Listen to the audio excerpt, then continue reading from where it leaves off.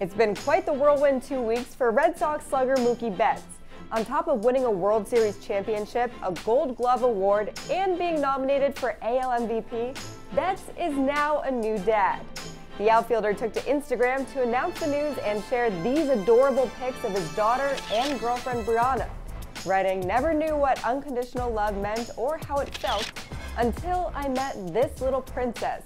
November 6th, 2018 is a day I'll never forget." The MVP announcement will be made November 15th, so this may not be the only time congratulations are in order. But for now, congrats again.